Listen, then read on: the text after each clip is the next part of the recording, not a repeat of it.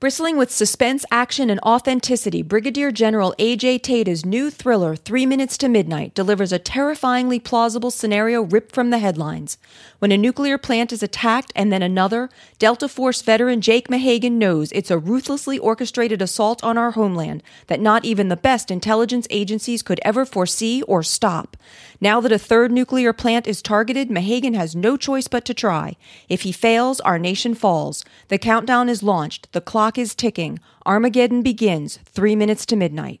3 Minutes to Midnight, the new thriller by A.J. Tata, is now available everywhere books are sold and at kensingtonbooks.com.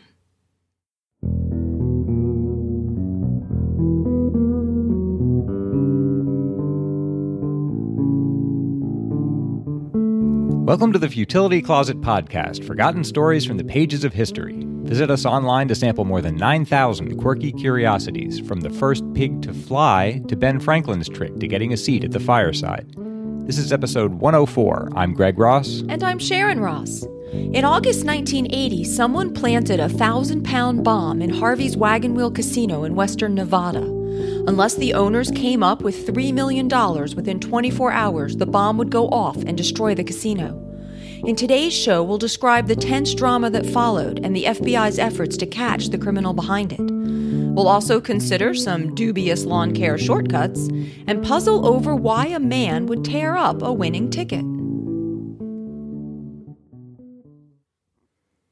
Thanks to listener Tom Turriton for suggesting this one. It starts with a man named Bob Vinson, who was out of cigarettes.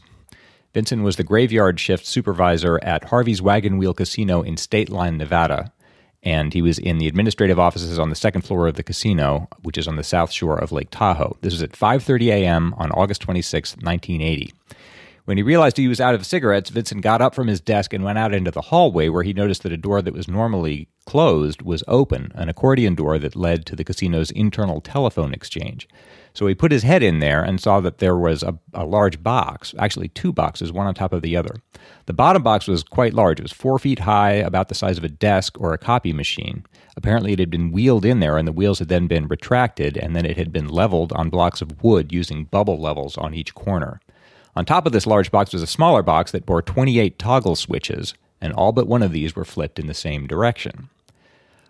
On the floor, next to all this, was an envelope that was addressed to Harvey's management, and inside this was a 3-page letter that said this was a giant bomb, that the box was filled with 1,000 pounds of TNT, which was enough to blow up the whole casino, and in fact to severely damage Harrah's, another casino across the street.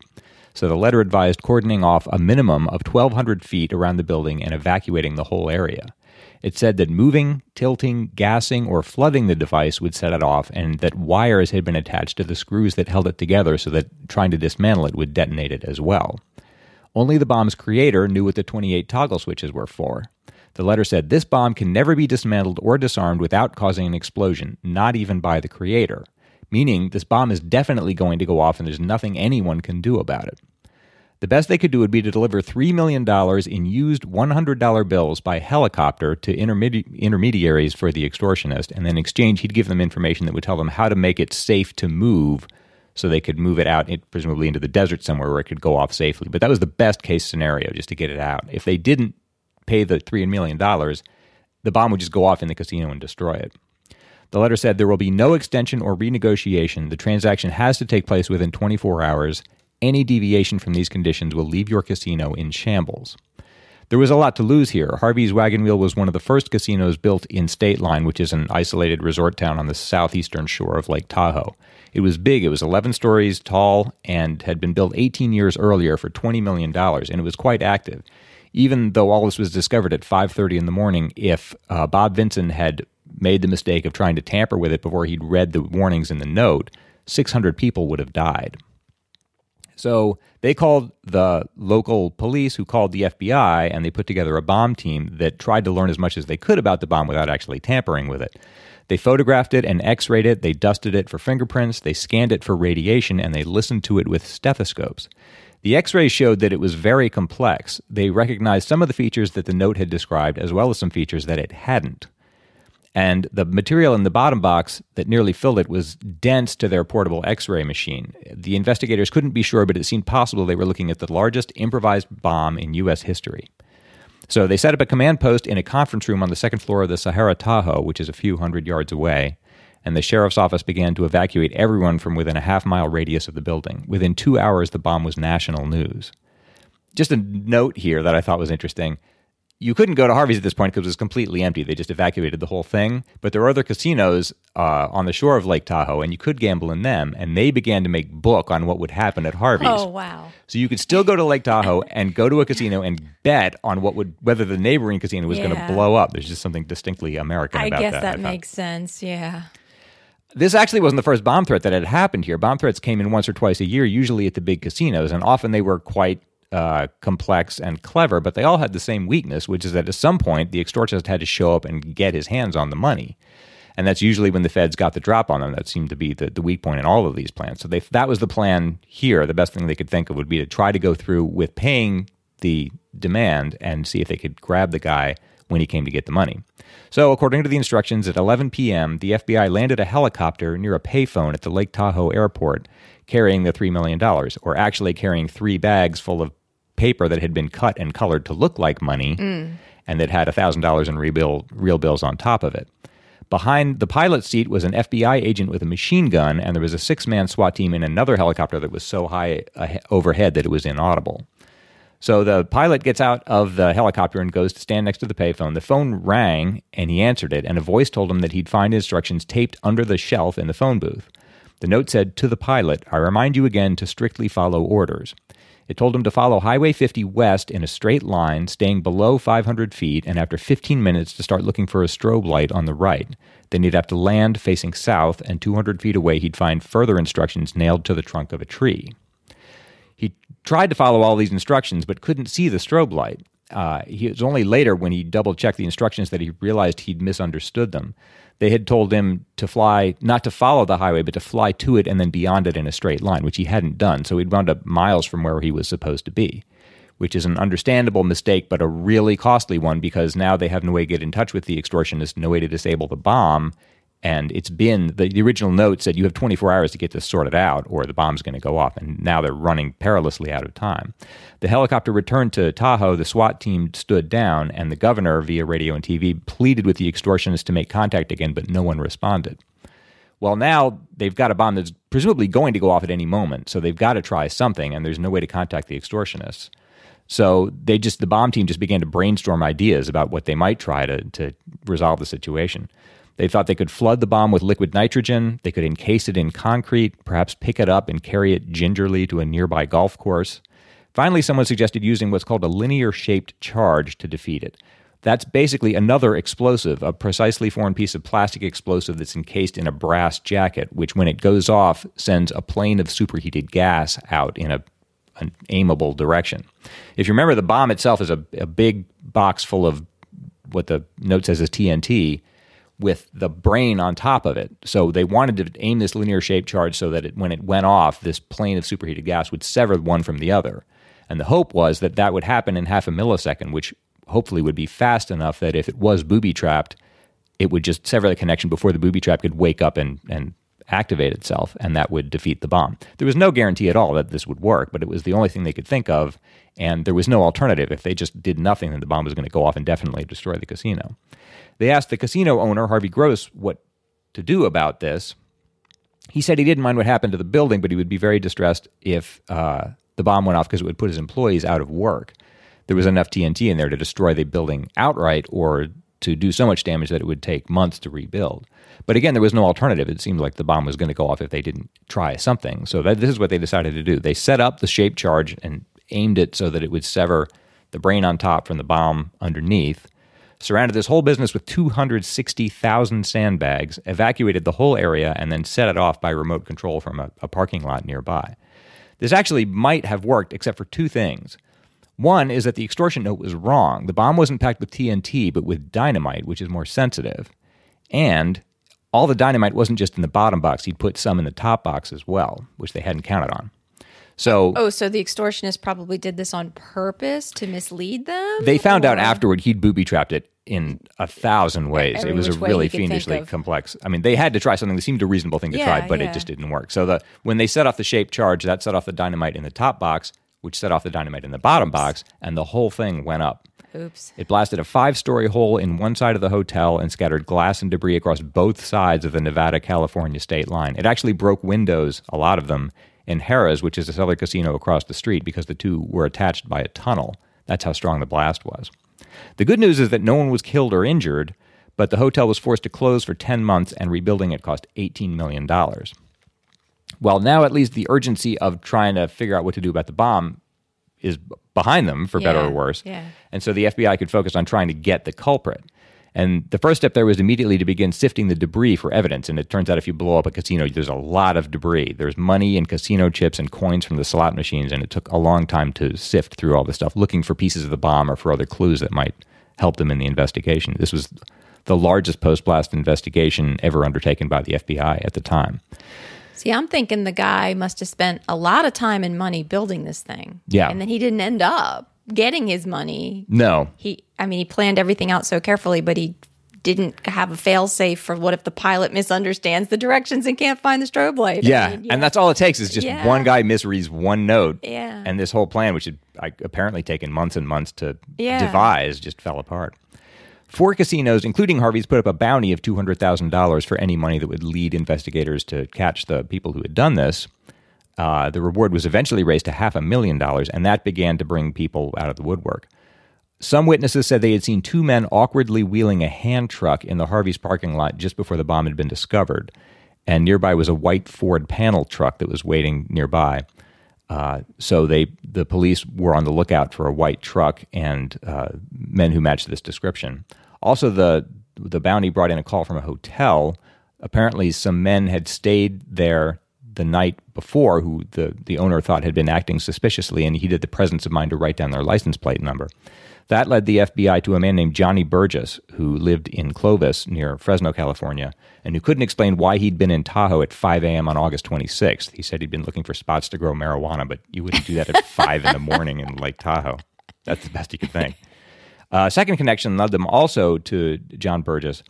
A man called the FBI and said that he dated a woman named Kelly Cooper who had once dated John Burgess, and she said she had once heard his brother tell him that their father, Big John Burgess, planned to build a bomb to extort $1 million from Harvey's Wagon Wheel Casino in Lake Tahoe, and he turned out to be the guilty party. His name was John Burgess, a 59-year-old Hungarian immigrant who had made his fortune in landscaping and restaurants, but had sort of fallen apart in his late 50s. He was addicted to gambling and lost an awful lot of his money. His businesses kind of went south, and he'd been diagnosed with abdominal cancer, which was terminal, and he'd been divorced twice. So everything was falling apart for him. He thought he had nothing to live for and came up with this notion of extorting money from Harvey's, where he used to do a lot of gambling. He was treated quite well when he was spending a lot of money, when he was on top, and they treated him quite lavishly, but that had sort of fallen apart, and he felt kind of humiliated at his treatment there in recent months when he'd been going there, and they didn't treat him as well. So he hoped to extort $3 million from them to get back on top. That was the motivation for all of this. He told his sons that he was building the bomb. They knew about the whole plan as it was going along, and they didn't turn him in because they thought it would give their father some hope. The IRS had recently sent him a letter demanding $30,000 in back taxes, and he'd begun to talk of suicide. So they thought, well, let's let him go ahead with this crazy plan. He'll never actually go through with it. At the very worst, they'll catch him when he tries to deliver the bomb. They didn't think anything would actually come of it. But he actually did devise this whole complicated, sophisticated bomb. He fancied himself something of an inventor and apparently was quite good in dealing with this sort of thing. Finished building the bomb, asked his sons to deliver it to the casino for him, and they just flatly refused. So he hired 2 other men, Willis Brown and Terry Hall, to wheel the bomb into a side entrance that morning. They just put a cover over it that said IBM, so it looked like a piece of computer equipment. So they all went to trial. Burgess was sentenced to life without parole, and he died of liver cancer in prison exactly 16 years and a day after the bombing. The 2 men who delivered the bomb for him, Brown and Hall, were also sentenced. They actually didn't know it was a bomb they were delivering. He didn't tell them until afterward. But they didn't go to the authorities after that, so they were convicted on that account. It seems like such a shame if he was that clever. Like, it seems like he had to have been that clever, you know? He was very proud of that. And apparently, I mean, you've got to say, it apparently was an amazing bomb. But I guess I'm saying it's a shame that he didn't use his mental abilities for some other purpose. More constructive purpose, yeah, that's true. Yeah. So that's basically the story of the Harvey's bombing. Harvey's is still open. You can visit it today. The good news is that no one was injured in all of this dramatic adventure.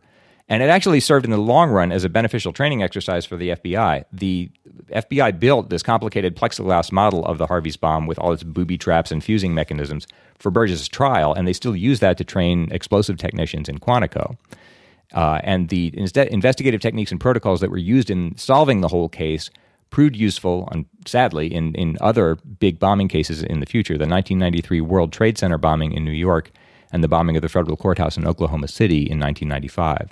FBI Special Agent Thomas Monal said, "Today's IEDs use more advanced electronics. Our techniques and tools for dealing with these devices are also more advanced, but you still probably couldn't build a bomb much tougher to defeat than Harvey's."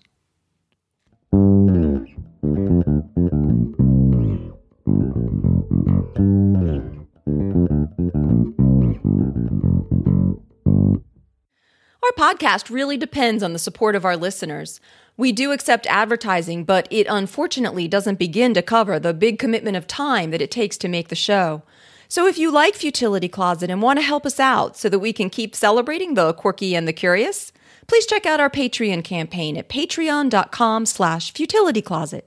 If you pledge at least $1 an episode, you'll get access to our activity feed, where you'll find outtakes and extra lateral thinking puzzles, and learn what's going on behind the scenes of the show, as well as what Sasha, our show mascot, has been doing lately. You can also help us out by making a donation at the website, or by helping spread the word about us. We can always use help with that. Thanks so much to everyone who helps support the show.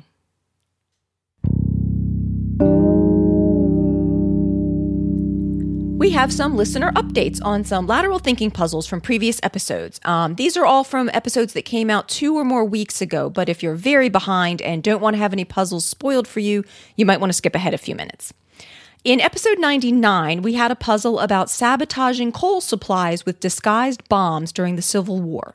Drew Lambert wrote to say, "I was browsing Imager.com today and came across this post showing a purported hidden cache of German saboteur materials. How surprised I was to see a coal bomb as described in your recent lateral thinking puzzle about Civil War sabotage." And the photo series Drew is referring to says, "Here's an interesting finding from a Latvian forest. 5 hermetic containers intended for German saboteurs who acted in the time of World War II in the rear of Red Army.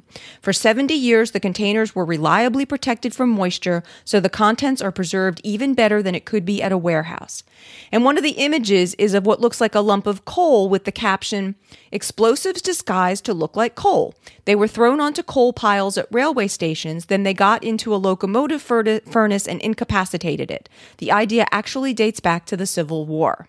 That sounds kind of primitive for World War II, but it's very effective. It's a very good idea. Even if the enemy knows that you're doing it, they can't stop and inspect every lump of coal. Yeah. And they need to use it for fuel. Yeah.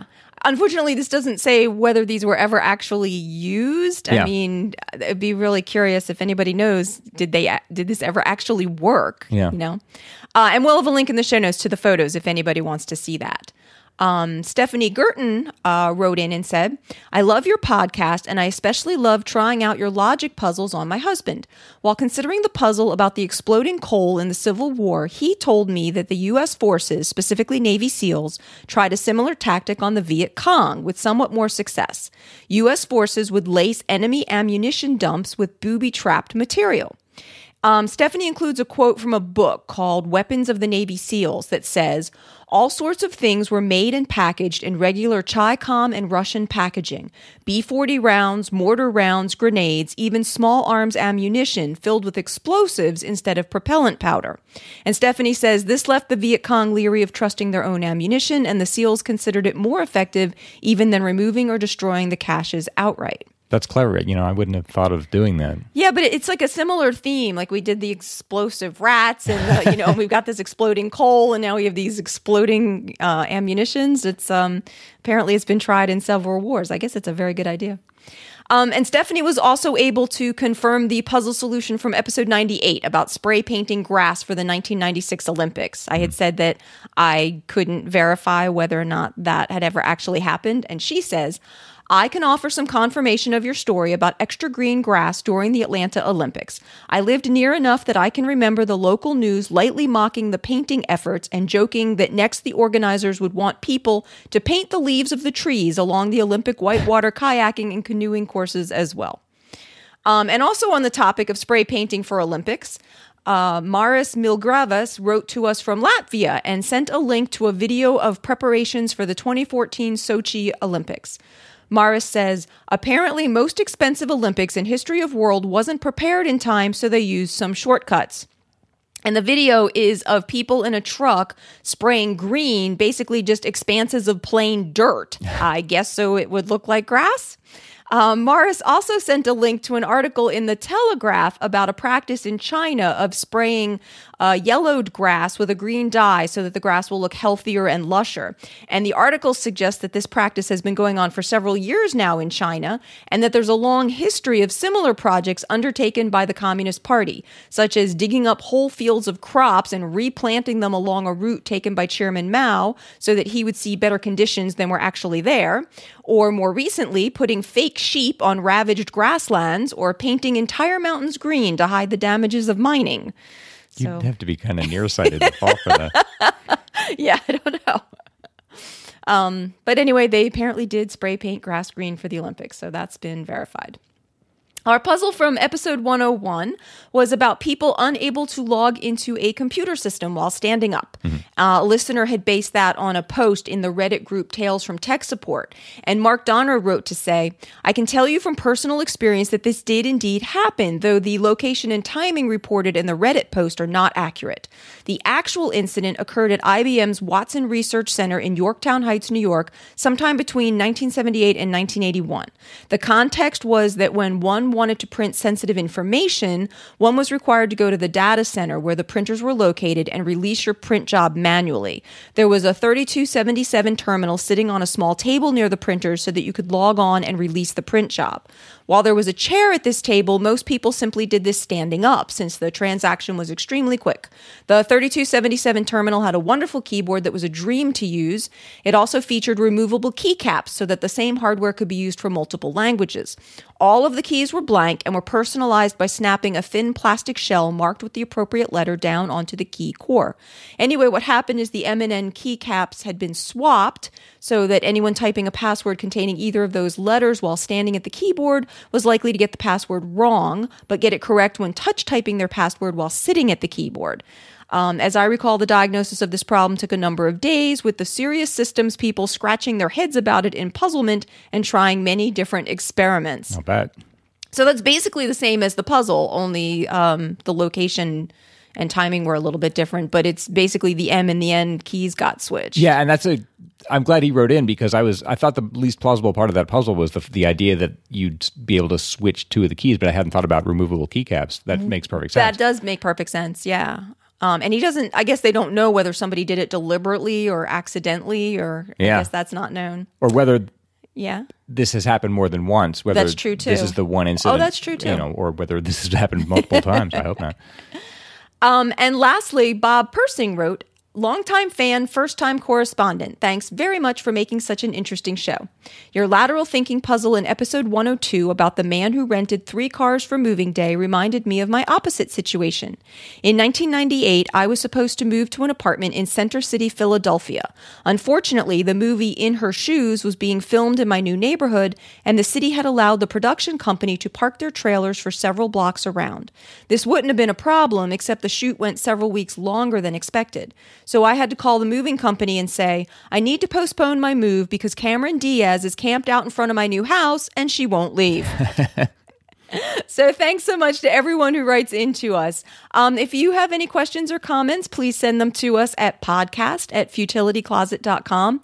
And if anyone has ever managed to mispronounce your name ever at any time, please do me a favor and tell me in your email how you like it pronounced.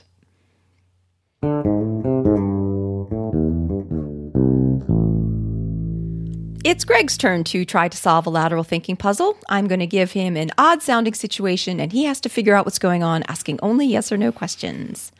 This puzzle comes from listener Matt Sargent. Okay. A man pawns his watch for $200. He takes the money to a racetrack and puts it all on the 5th horse in the second race to win. The race begins. Within a furlong, horse number 5 is well ahead of the pack. The horse increases his lead and appears certain to cross the finish line first.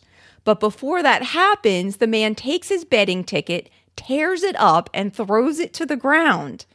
He then calls his wife on the phone and says, "Honey, we can now afford to take that vacation you wanted." What happened? I like the puzzle. Is this true? It's partially based on something that Matt saw happen. Really? Partially, yeah. Oh, wow. Okay.